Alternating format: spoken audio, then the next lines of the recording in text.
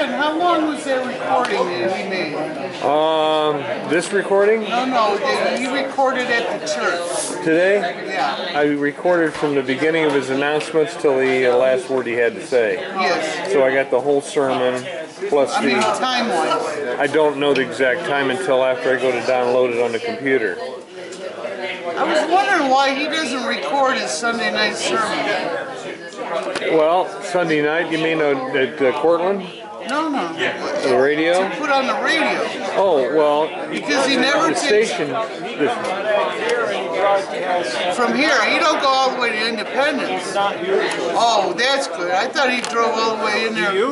Usually only on Thursdays he does that, but the station is supposed to make copies of it right while he's broadcasting, and they're sometimes slower than molasses on producing the copy. And I've tried to talk to him about getting his own little digital tape recorder that can, probably record 1,000 hours or more. And, he's got some technological challenges, so he hasn't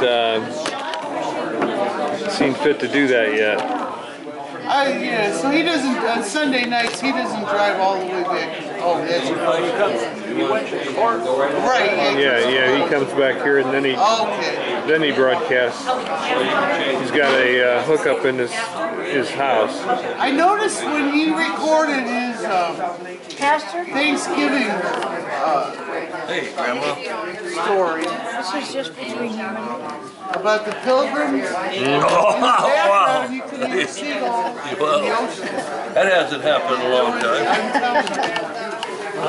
And I was always wondering, I had to ask where he was. Well, those could have been inserted too as a background, right? The seagulls.